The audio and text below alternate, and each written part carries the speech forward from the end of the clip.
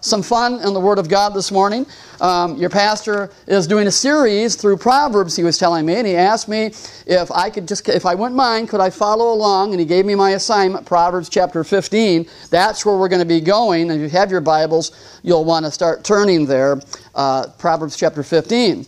I want to talk about, what difference does my words make? The power of words, watching our words, having wisdom in what we say or what we don't say. I was at a referee meeting last week. First time I had been to one of the Mid-Michigan Officials Association here, because I now live here amongst you. Sorry for your bad luck. I'm back. But we were reminded as referees that we need to be careful in what we say or what we don't say. And of course, being a 37-year veteran of officiating, I have told younger officials, what you don't say will never hurt you. So there's power in our words. And so thinking about that, let me start you off. Looks like some of you need to be a little more energized this morning. So let me start off with some quotes here to help us think about the words that we say. I'm often reminded, think about the words of Winston Churchill. Now, also been at a leadership conference with some of you this past week. I know that maybe there's some millennials here who don't know who Winston Churchill is or was. So Winston Churchill was the Prime Minister of Great Britain, and he was put into office during World War II, and he, in fact, is often looked at as the leader of the Allied movement that gave victory in World War II. No one really liked him. The people of Great Britain didn't like him because he didn't watch what his words always were. He was very crass sometimes with his words, and the people didn't want him. But I believe he was, at that moment, used by God in history to lead not only the Brits, but to lead the Allies to victory. So that was a leader who doesn't always watch what he says. He didn't have Twitter, but maybe he's very similar in some regards to a leader that we probably are familiar with. Now, this is what Winston Churchill, just so you know, that our President of the United States is not the only one who speaks things that people don't like to hear. Winston Churchill is noted as having said this. He was at a party one time, and this lady came up to him, and he had been drinking a little bit, and she said to him, "Sir, you are terribly drunk." And he said, "Madam, you are ugly, but tomorrow I'll be sober." So, you got to think about that for a minute, okay? So, the power of words. Now, having said that, I like to share a little bit about a guy named Boudreaux. And I can do that. Is there anybody here from Baton Rouge, Louisiana? Okay. So I've got some relatives down in the Baton Rouge area, and I tease them because Boudreaux was a Cajun. He was from the Baton Rouge area, and he always never got things right, and he was kind of clumsy with what he would say. And one time, Boudreaux and his wife Marie were having their first fight, and it was a big one. And Boudreaux said to her, he said, "When we got married, you promised to love, honor, and obey." And Marie replied, "I know, but I didn't want to start an argument in front of all them people at the wedding." All right. So then we have one more with Boudreaux here. Boudreaux, he was called to his bank to discuss his financial accounts. And the banker said, "Your finances are in terrible shape, your checking account is way overdrawn, and your loans are overdue." "Yeah, I know," said Boudreaux. "It's my wife, Marie. She's out of control." The banker asked Boudreaux, "Well, why do you allow your wife to spend more money than you have?" "I'll tell you the truth, Mr. Banker. I'd rather argue with you than with her." So, the power of our words, right words, being civil. And I'm saddened. You know, I'm 63 years old. I've been around a while now, and I have seen in our society, the culture like today it's awful. Sometimes I feel like I'm an alien to this culture that we are in. I don't think I've ever seen anything quite like it. Now, I grew up in the 60s, so I remember some of that civil disobedience that was going on, but I really believe that what we are experiencing now is that plus exponential. It's been magnified greatly. And we see it in morality, we see it politically, we see it socially, we see it in education. There's just seeming a disdain for one another and a speech that has become increasingly corrosive. And I don't have to give you any illustrations. And I don't recommend watching a lot of news. I don't watch very much news, but if you do, you can just see it today. So my question is, I got two questions for this message today. Here are my two questions that I seek to answer this morning. One is, where is civility today? And if civility could be found, what would happen? So let me answer those two questions by first saying the key to finding civility is by turning to God's Word. Now, in Jeremiah, and I got a slide here for you. This is one of my favorite passages of Scripture. In Jeremiah, it says, this is what the Lord says. And you don't have to turn there. We'll put it up. It's right up there. Stop at the crossroads and look around. Ask for the old godly way and walk in it. Travel its path, and you will find rest for your souls. And so this morning, that's the answer to the first question, is where do we find civility? In God's Word. And if found, then what will we do? And I think we do find a passage of Scripture that speaks about being civil, and that's the passage that I was assigned this morning, Proverbs chapter 15, verses 1 through 4. So by this time you should have it. If you're going to look, we're going to put it up on the screen here. Proverbs is one of 5 poetic books, 5 of the Old Testament. There's Job, Psalms, Proverbs, Ecclesiastes, and Song of Solomon, also known as Song of Songs. And Solomon wrote the Proverbs. He wrote many Proverbs, and Solomon is known as that man of wisdom. Now, when I was teaching this last year at the Potter's House in my Old Testament Bible survey class, I was sharing with the students that Solomon was this man of wisdom. And one young lady raised her hand and she said, Mr. Abbott, she said, you said that he had over 700 wives. I said, yes, he has over 700 wives. She says, how can he be known as a man of wisdom if he had over 700 wives? And of course my answer was, well, wisdom comes to us in many different ways. and sometimes it comes to us in 700 different ways. But this morning we're going to look to see what Solomon wrote in Proverbs chapter 15, 1 through 4. Some of you may have even know at least verse 1. It says here, a gentle answer deflects anger, but harsh words make tempers flare.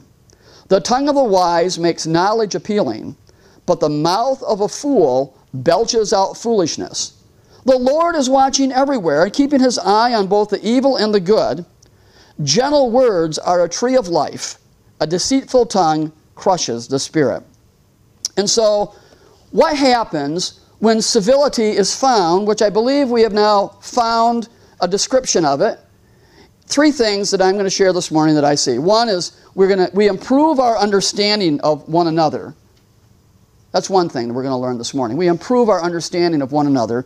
Secondly, we learn from one another. And third, we grow together. So let's look at that first one. We improve, and if you've got the there's sermon notes here. If just one of those people got to fill in the blanks, we got you covered. Follow along. We'll fill in the blanks. The first thing is we improve our understanding of one another. The context here is how we respond, or maybe react, to our interpersonal communications or actions with one another. Let's look at what Solomon has to say first. We're going to look at the negative response, and then we're going to look at, there's a negative and there's a positive when we look at these verses. First we'll look at the negative, then we'll look at the positive. He says, but harsh words make tempers flare. That idea of harsh words are, here's the definition, corrosive, hard. They have emotion built into them, condemning, difficult. The Hebrew, hetzev, says pain, hurt, toil, or sorrow. Now here's some examples. I guess I can give you some examples of harsh words, although I don't think we need too many examples. We can probably picture in our mind, but I hate you can really be harsh. You're awful. You stink. You suck. Which, but with a different beginning consonant. You're a piece of work. All right? These are generally reactive, and they're filled with emotion. And the result is generally a response of equal or greater intensity. And the end result can be evidenced or seen through door slamming, walking away, which isn't altogether bad when there's an argument going on, or sadly, some type of physical contact. Now, I can attest to that. I remember years ago when I was in college, on Sunday nights, and Michelle and I, we were on West Campus at Ferris. This is circa 1980. Some of you weren't born yet, but it was about 1980. And Michelle and I were actually doing youth ministry here at Grace Bible. We did youth ministry for 7 years. And even though while I was a student at Ferris, we would come back to Newaygo on weekends and stay at my folks, and then we would attend church, and we would be active with our young people. But on Sunday nights, just before we head back up to Big Rapids, I'd be in the gym playing ball with the local guys, all the guys I grew up with. And we always knew how, and we would play ball, we would trash talk each other, no game, Abbott, you don't have any game, in your face, stuff like that, and we would trash talk each other, but we always knew how far we could push one another. And we always knew where the limit was, where the line was. But there was this new guy in the gym, big guy, about 6'5", 250. You would think, given my stature, that I would know when to zip it. But we're back and forth, and I'm kind of on this guy. And he's getting out, and now he and I got it going back and forth. And then finally, he comes up to me, towering over me, and I'm not yielding because I'm just not real smart, and I'm not yielding, and he says to me, "Do you want me to hit you?" Now, I didn't realize he was speaking rhetorically, so there was no answer to the question. Boom, he hit me, and I ended up spending the night. We got up to Big Rapids, got home, I got in our apartment, and I was feeling really woozy and all that, and Michelle ended up having had our neighbor watch our kids, and she took me to Big Rapids Hospital. I had a slight concussion. I ended up spending the night. All right? So heat of the moment stuff can happen with our words. And I have seen this as a referee of 37 years. I have seen many, many times where coaches and referees they can lose their mind in the heat of the moment, saying things that does not help, is fuel for the fire, heat of the moment type stuff. And it can have devastating results. Now, on the positive side, Solomon says, a gentle answer deflects anger. That idea of a gentle answer means to speak softly, not loudly, not led by emotion, and it's a reply to, again, something was said or some action that was done. There's a gentleness here, a kindness, where you're actually interested in the other party. A tenderness, a soft, delicate. And so I believe that to give a soft, gentle answer, to be on the positive side of this heated moment, active listening really helps. And active listening means that I'm able to listen to you, and while you're talking, I'm not thinking about what my reply will be, but while you're talking, I'm listening, so that when you're done, I'm not just hearing, I'm listening. Hearing is like Charlie Brown hearing the teacher, wah, wah, wah, wah, wah. But listening is being able to then articulate and speak back the very words that were spoken to you. And I really believe that when we do that, then there's a pause, the emotion drops, and that soft answer deflects the anger. Now, if you're not very good at active listening, then just wait for that moment to pause and to find something gentle to say. Like Michelle and I sometimes, if we're into an argument, and we do, couples argue, that's part of marriage, okay? Arguments in marriage do not merit this comment. Arguments in marriage do not merit, I didn't sign up for this, I'm out of here. No, you did sign up for that when you said your vows. That's just part of marriage. It's just your marriage showing up now, that's all. And so Michelle and I have been married for 45 years. We still have arguments, but we found that in the process of arguing, sometimes just bringing it down, and oftentimes I'll say something like this to Michelle. I'll say, okay, I got something I got to share with you, and I'm going to mess up the table a little bit, but if you just listen to me, let me get it out, and then and that works. And the same works for her. That soft gentleness brings it right down. I remember quite a few years ago, I was interested in working college basketball. I'd been doing high school basketball for a number of years, and now I was in my early 40s, and I was interested in doing college basketball. So I would go each summer, I'd pay money and go to college camps, and they'd bring in clinicians, they'd bring in Division I college officials who would then mentor us and so on. And I had this one official. His name was DeCarlos Terry. Now, he passed away a few years ago, but he officiated some Division I. He did the GLIAC, Division II, Ferris, Grand Valley, and so on. And I remember them sharing the story about how he was in a game. I don't remember what game it was because it was quite a few years ago. And all I remember that the coach on one team was just heated against him, didn't like the call that he made, and asked for a timeout. It's one of those deals where the coach asked for a timeout, but then they want to talk to you instead of their team.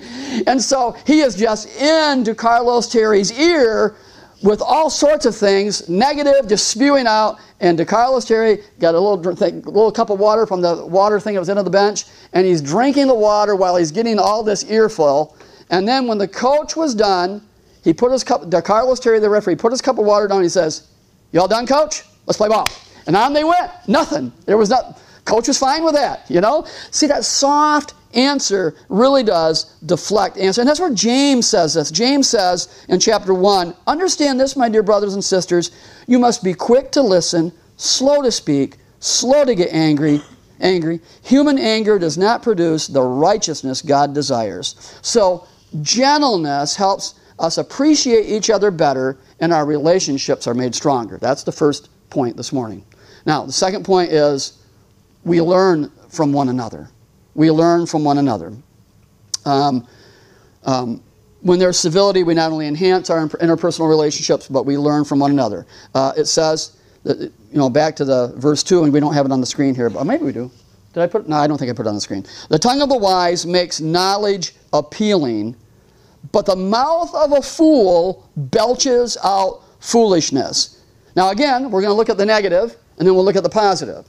On the negative aspect, that whole idea about being a fool, the Hebrew word is just simply, it's a person who belches out, okay? What's coming out of them is like belching. If you ever had anybody belch in your face, it's very, very unattractive. It's not good at all. And that's what, when fools speak, that's what it's like. Foolish people, and I put a definition, a blank is foolish people, and I gave you some definitions of what it means to be foolish. Stupid, silly, idiotic, half-witted, witless, brainless, mindless, thoughtlessness, imprudent, irresponsible, injudicious, indiscreet, unwise, unintelligent, unreasonable. Maybe you've used those terms addressing people, okay? Now, foolish people. Now, people can come across in different ways. There are some people, I'm like one of them, who has kind of like a driver mentality, real visionary. And we don't always take time to think through the details. We know the big picture, we know where we want to go, and that's where we go. Sometimes those types of personalities are called ready, fire, aim people. Okay? Now sometimes it works out great and people flourish under ready, fire, aim people, but other times the cost and time and people, and they come across as really foolish. Now, let me just take a little survey here this morning. I look at people in two types in this way. There's what we call dreamers. Dreaming people are people who see the big picture. They're visionaries. They dream. They think big. All right? They don't really worry about details. They just see the big picture. Now, just by your own admission, just a raise of hands, how many of you would throw yourself in the I'm a dream big visionary type person? Okay? All right, great. Now, then there's the detail people. They don't necessarily think big, but they think carefully through the details, and we're not moving forward until we've put the steps in place. These are detail people. How many here in the room are detail people? Okay, and some of you are lying. Okay, so here's my point. You don't go to the same meeting, okay? Detail people are not allowed to attend the visionary dreamer meeting. And the reason is they're dreaming. They're thinking big. They're looking at big things. And you don't need a person who's a detail person going, That'll never work. You shouldn't do it. You know, dreaming people are the type of people who want to go, like in the church facility, you're remodeling, and you're thinking, can we make a room where the room goes up and down and the elevator stays in one place? Okay, they're just dreaming. Okay, they might not even make any sense, but you don't need one of these detail people going, that'll never work, and that color will never go. No, and the same thing is true in the detail meeting. When you have the detail people getting together, when they're thinking through the details, they don't need somebody to say, well, and just throw out some idea that doesn't make sense at all. So now, and here's why. Because if the detail people attend the dreaming meeting, they're going to look foolish. What they're speaking is just like, doesn't make any sense. And when the detail people are putting things together, the dreamer people shouldn't come because they look like they won't be making any sense. And I know it's just not wise, and you look foolish. See, that's how you can look foolish and not be a wise person. Now, I can give credence to this. In my own experience, when we planted New Community Church down the road, we got up into the building. We were meeting down in the storefront downtown, then we got into this building down here on Monday, and it was a buffing shop. And I just remember just thinking big. I walked in, there was like a car with an engine hanging out, and I'm going, this could be a great worship center, and we could do this with this, and we could do children's ministry over here, and this, and some of my detail people were just shaking their heads, not seeing it. So then when we get into the after we did our demolition, now we're in the construction. Now follow me along, particularly if you know construction type things, you should really listen carefully here, and you'll see what I mean. So the dreamers were actually taking care of some of the construction. And I was one of them. And so what did we do? We ran our electrical. We ran our electrical through the studs, through the posts like we did, got it hooked up to the breaker box like you're supposed to do. And then we put our drywall up. Yep, got our drywall, gooped it, sanded, did our painting. And then we thought, oh, we should probably get an electrical inspection. What would an electrical inspector look at if you've got drywall up covering your studs? They want to look to see where your wires are running. And so we pleaded with our building inspector. We pleaded, could we somehow make this work? Could we maybe just cut a gap on the wall and you can just, no, we had to take all that drywall down so they could see what was being done, okay? That's what happens when dreamers are doing detail work. It actually happened to us, and you look foolish, okay? And that's where Jesus says this. Jesus says, a large crowd had been around him. He says, if you want to be my disciple, you must, by comparison, hate everyone else, your father, mother, wife, and children, brothers and sisters, yes, even your own life. Otherwise, you cannot be my disciple. And if you do not carry your own cross and follow me, you cannot be my disciple. Then he says, but don't begin until you count the cost. For who would begin construction of a building without first calculating the cost to see if there's enough money to finish it? Otherwise, you might complete only the foundation before running out of money, and then everyone would laugh. They would say, there's that person who started that building and couldn't afford to finish it. Or what king would go to war against another king without first sitting down with his counselors to discuss whether his army of 10,000 could defeat the 20,000 soldiers marching against him? And if he can't, he will send a delegation to discuss terms of peace while the enemy is still far away. So you cannot become my disciple without giving up everything you own. Of course, Jesus is talking about your own life and counting the cost, but we can make very practical application out of it, saying that wise people are detailed and they take care. There's a prudence about them. Visionary people see the big things, but when we're in the wrong camp, we look foolish, see? Because foolish people, they give no consideration. They don't think things. They're not cautious. They don't ask other people, and then what they say is like a belching out, like a folly. That's the negative side. Now, let's look at the positive side. The wise person. The wise person. Now, I thought this was kind of fascinating when I was studying this. The Hebrew word for wise here is kakamim. Has anybody ever heard this phrase? I was trying to find any. I couldn't find it. No, but I know I've heard in growing up. What kind of cockamamie story is that? Who have heard that? Please, somebody. Oh, thank you. Thank you. And it kind of comes from this. That's a derivative of this. But this word is talking about wise and skillful and shrewd and crafty and cunning. And the wise seem to balance their decisions by making prudent, caution, common sense. They value the work in others. There's no hassle because they desire things to be good. They live by the old printer's adage, think thrice, measure twice, and only cut once. Now, I'm kind of semi-retired, and recently I attended my high school class's 45th reunion, high school reunion. I don't recommend it because we got there and I didn't realize we had so many pharmacists in the room. I mean, we're all talking about different prescriptions that we're taking and different medications we're taking.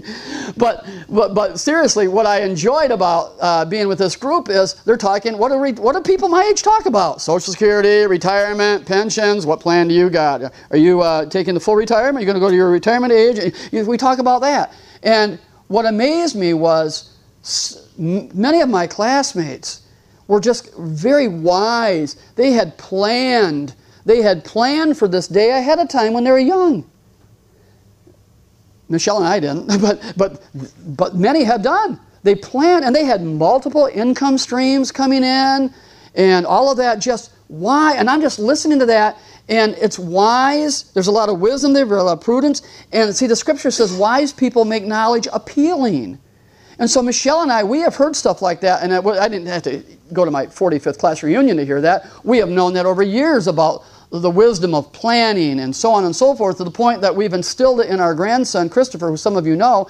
He's in the National Guard right now, but he is already preparing to have multiple careers that will create multiple income streams. He's 19 years old, and he already has a Roth IRA that he's putting money aside that he won't touch, that by the time he's 65, it'll probably be $1 million. And so, so we have learned and we have passed that on to him. See, that's what wise people make knowledge appealing. And, and when you're not necessarily a wise person, my wife is, I'm not so much. I'm one of the ready, fire, aim people. But when we hear wise, prudent people talk, we listen, we take note, and it makes it very appealing, and it's desired. You really want to have the same thing in your life. See, wise people are really the people you want to be around with. Wise people just make such great decisions. Okay, they make really, really good decisions. They have a lot of common sense. In fact, I have known people who are extremely intelligent but low on common sense. I've known people who are just the opposite. Okay, but now how do these two come together? I remember. It was like 1987 or 1988. I know I'm dating a little bit, but this is a true story here. I was going to Bible college, and I was working for a firm in Sparta, and I was their information systems manager. That's just a lofty title for a guy, a one-man computer programming shop. We had about 200 employees in the company, and I was responsible for all the computer stuff, all the technical stuff, and we had to figure out this is back in the late 80s, so this was some pretty cutting-edge stuff at that time. They wanted us, when we packaged, I worked for a company called PackSec.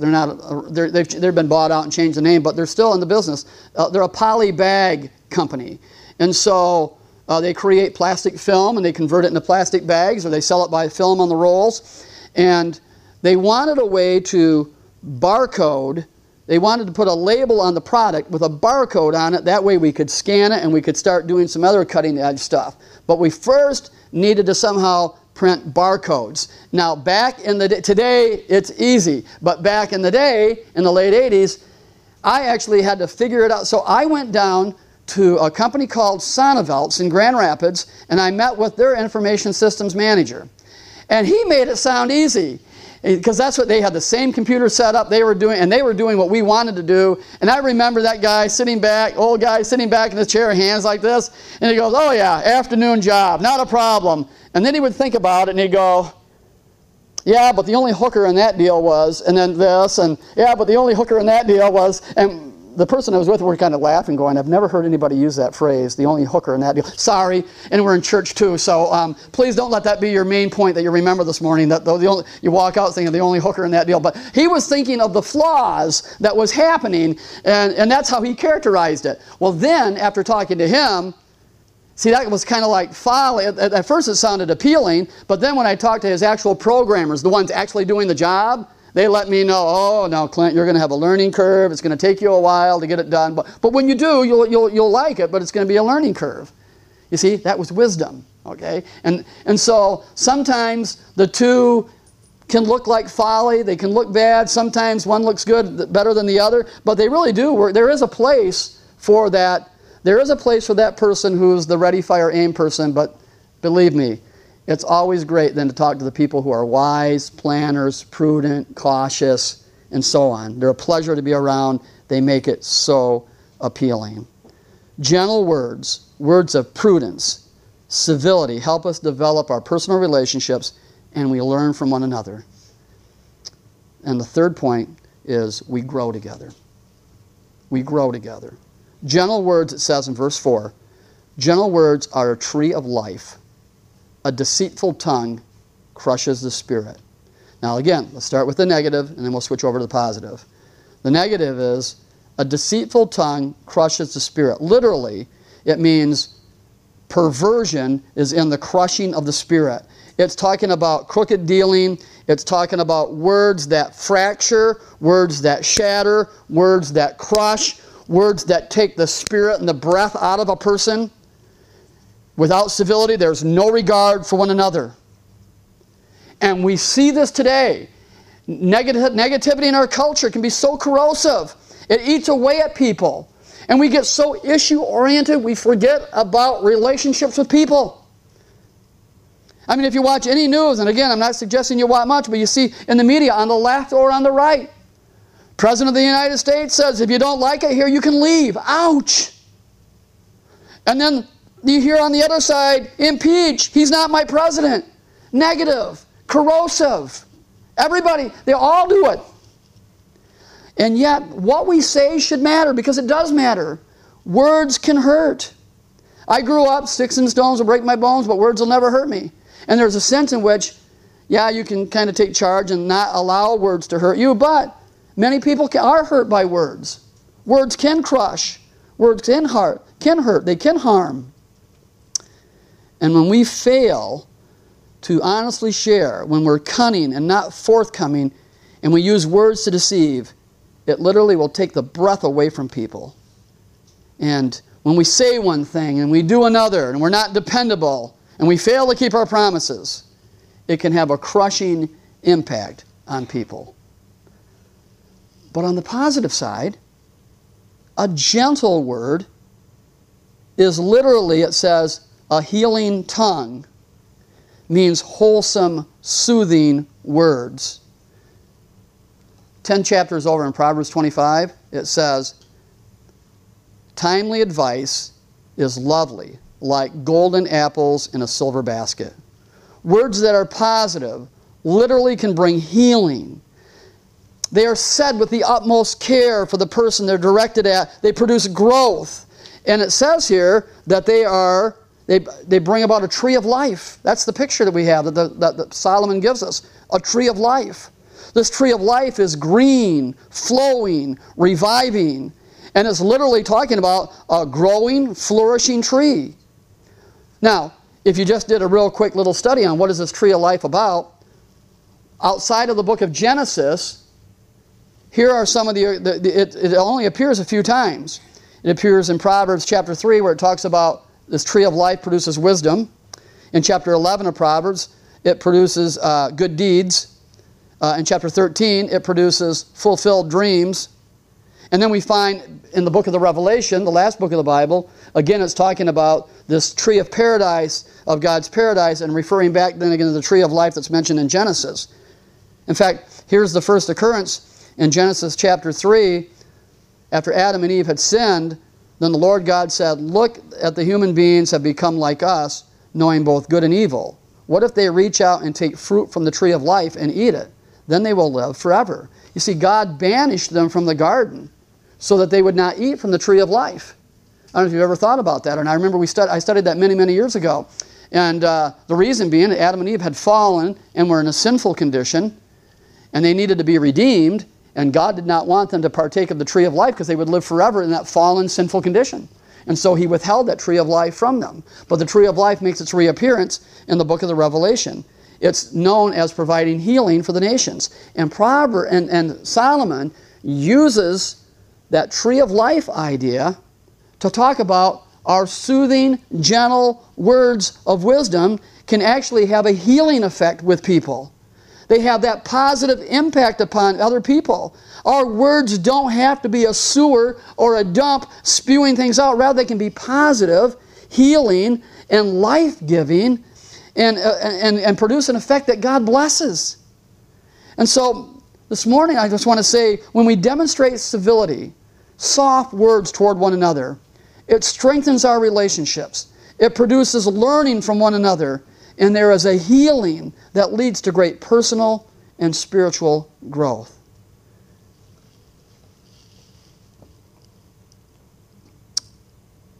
I can use really cutting words. Not bragging. God has gifted me. I know I'm an effective communicator. I'm an effective communicator because I've studied, I've learned, but also by gift. And I know the power of words. And when Michelle and I have those moments, I know that she is no match for my arguments and my words. I have won arguments at the expense of relationships. I have cut people in my past and harmed with my words because what I said, I thought I was defending an issue or a position and forgot that as a Christian, it's all about relationships. That's why at Better Life Church, our motto was loving God, loving people, loving life. And we'll only love life when we have a great relationship with God and when we love people. And so, having said that, I desire to be a person who uses my words. I pray carefully. There are times that we have to speak firmly, but firmly and cutting are two different things. And we should never really defend an issue at the expense of a relationship. Particularly a political issue or a social issue, I'll clarify that. I want to be one that my words are a tree of life, that they make a positive difference. I want to be a person who enters into positive relationships with people and uses my words so that that person can grow and become all that God has to be. And having said that, I don't think I'm alone. I'm sure that even here in this congregation, that there's probably some that have at times used words inappropriately, maybe to defend issues, maybe to make a point, and maybe it's harmed relationships. So my prayer is that we have civility and that we trust the Holy Spirit to lead us, to empower us, and to guide us. And so this morning, if you found yourself, as I have shared about myself, being harsh and lacking gentleness, I just want to pray this morning with you. Ask the Holy Spirit to guide us, to lead us, to give us wisdom, to be quick to listen, slow to speak, and slow to be angry. To seek first to understand, and then be understood. Let's pray. Father, I thank you, Lord, for your word. I thank you for the power of words. Father, we realize that our words have great power. They can do great harm on the negative side, and yet they can do so many wonderful things on the positive side. For those of us, Father, that have used our words to defend an issue at the expense of a person, to make a point at the expense of a person, God, we just pray you forgive us. We want to be people who speak words of life, that are life-changing, life-giving. Holy Spirit, fill us and guide us and help us to be that positive, prudent, wise person whose path is measured and pictured because we produce this tree of life. We're trusting you this. We praise you for all that you've done for us, and we give you honor and glory. In Jesus' name, amen. Let's stand together as we have this closing song of worship.